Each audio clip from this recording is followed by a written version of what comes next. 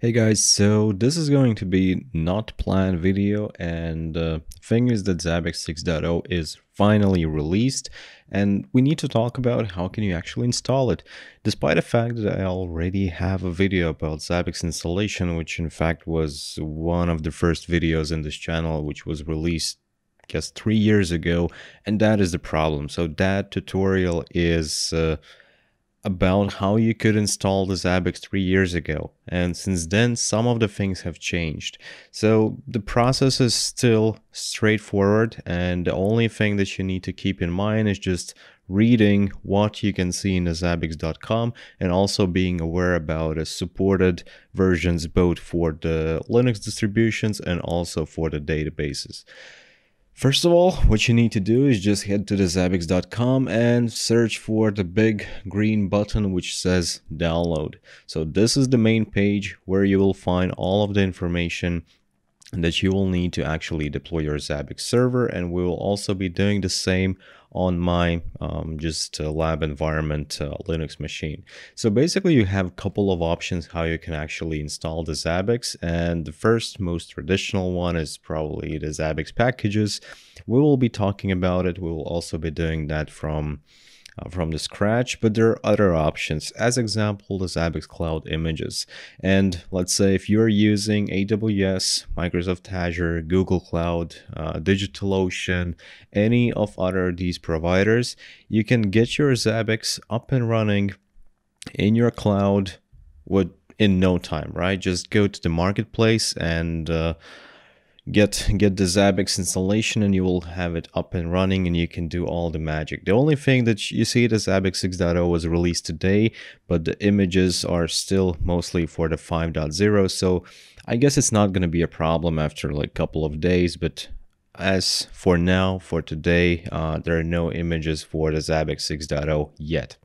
Other options is using Zabbix containers. So if you're familiar with the Docker and you have some Dockerized environment, and maybe you just want to do the lab environment setup with the Docker, there you go. You have a containers for everything that you might need, like the Zabbix server on a MySQL, Zabbix server on a Postgres, proxies, frontend, Zabbix Java Gateway, agent, again, frontend with Nginx, frontend with Apache, SNMP traps, and the web services for the reporting. So you can find everything that you need, and their official Docker files. And inside the Docker Hub, searching for the Zabbix, you can also find documentation about the deployment, what environment variables you can find, what the parameters do you need to specify. Next one is appliance. So just for the testing setup, I would not recommend to use it, let's say, for production installation right from the scratch. So if you just want to test Zabbix out and you're not familiar with the Docker, you don't want to spend 10 minutes to install it from the packages, then you can just download the ISO image, load it up to your virtual machine, and you will have Zabbix up and running. Sources, well, that is like compilation from the sources, which is probably a bit more advanced topic, and not for this video, definitely. Zabbix agent, not talking about a Zabbix server, so we can skip again this for our video. So in our video, we'll be doing step-by-step installation on the packages, and for the packages we need to choose 6.0 LTS version, and then we need to choose distribution. So these are the supported distributions for the Zabbix 6.0, and keep in mind that these requirements have changed. If you're not aware about them, you can first of all see it here, like despite the fact that you can see 6.0 Red Hat Enterprise Linux version 6, there's nothing under it. And same goes for the 7, because RHEL 7, CentOS 7 are not supported by the Zabbix 6.0.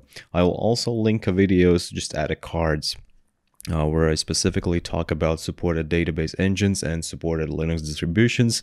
Somewhere probably it's going to be here. So we choose the version. I personally have Oracle Linux machine, so this is Oracle Linux 8. So I will click here, Oracle Linux version 8. And as for database, I will choose MySQL. You can use a Postgres. Again, there's no like big advantages in favor of one or another. Just choose the one which you're familiar with. And then choosing the web server, Apache or Nginx. Apache may be like a little bit more straightforward. Nginx could require a little bit more tuning, but it could give you better performance on like big loads, a lot of users online and stuff like that. So first of all, we need to deal with a database. And again, I have a clean installation of the Oracle Linux 8. Well, it is clean now because I deleted everything from it. And first of all, before actually installing the Zabbix server or any Zabbix related packages, we need to install a database. And to install a database, we need to type yum install. I will be doing MySQL, so yum install MySQL-server, and I will add -yes to confirm it.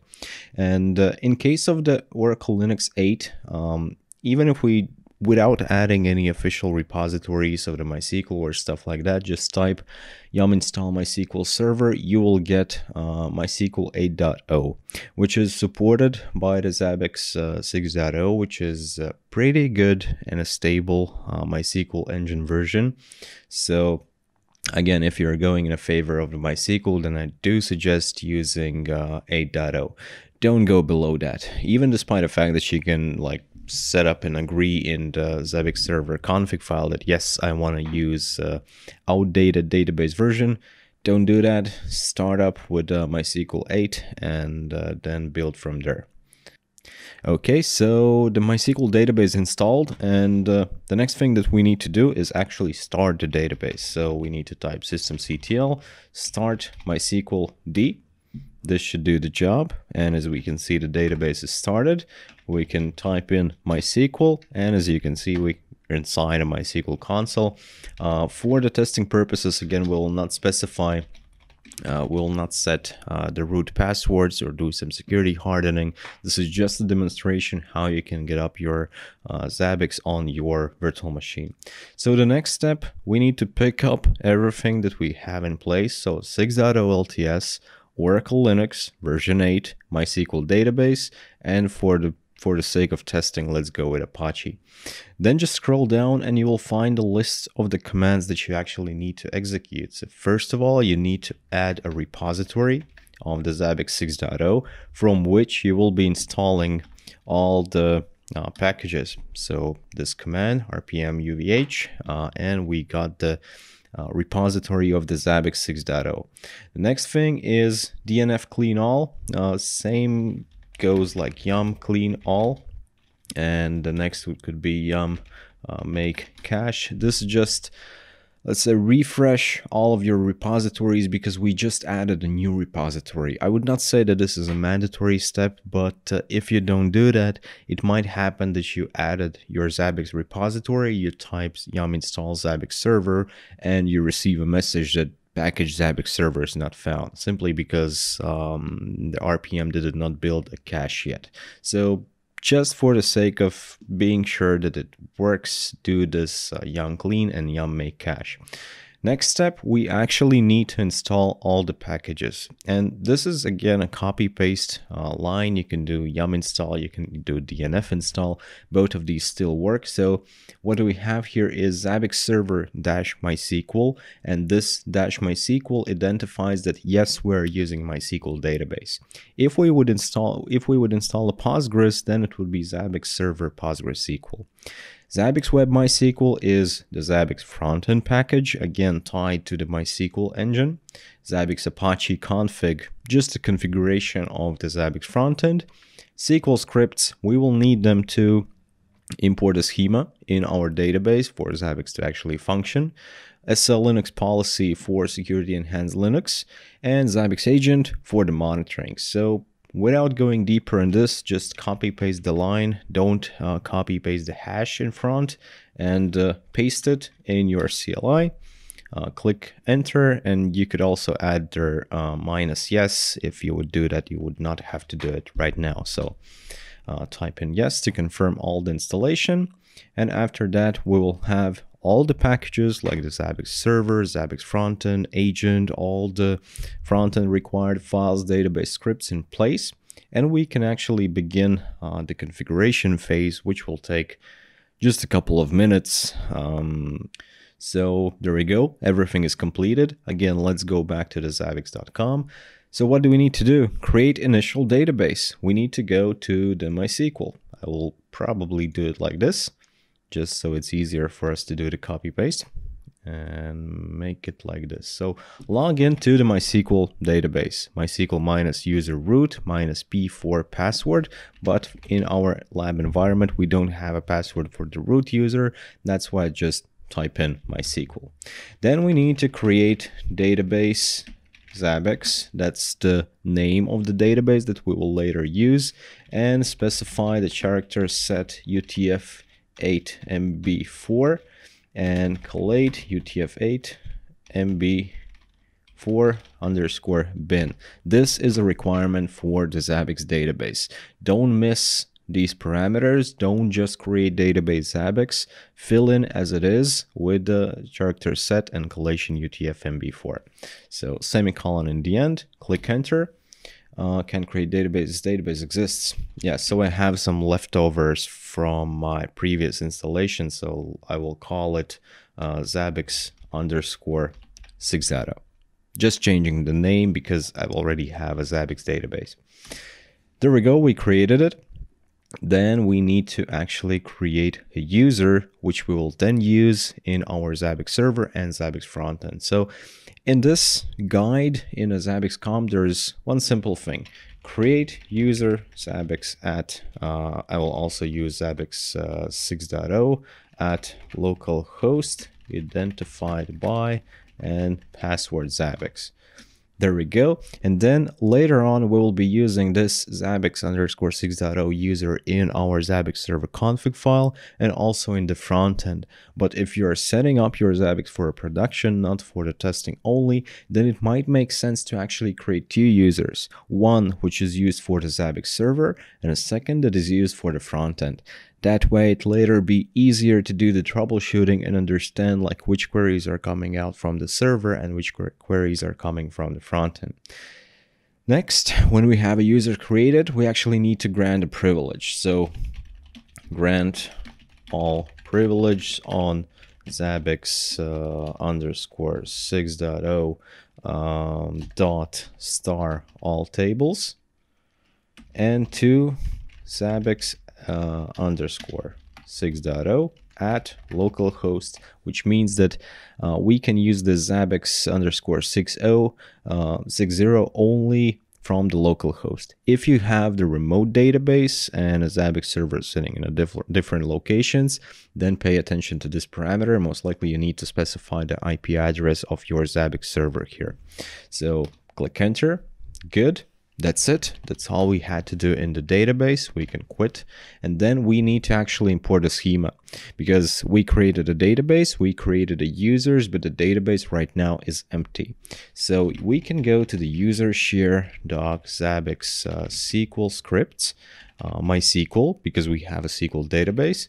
And inside it, you will find server.sql zip file for the proxy, history primary keys, and a double SQL. So yeah, just zcat and server SQL zip file and pipe it to the MySQL. Again, I will not specify the username and password because the root user is without a password. And the database name that I just created in the previous steps was Zabbix underscore 6.0.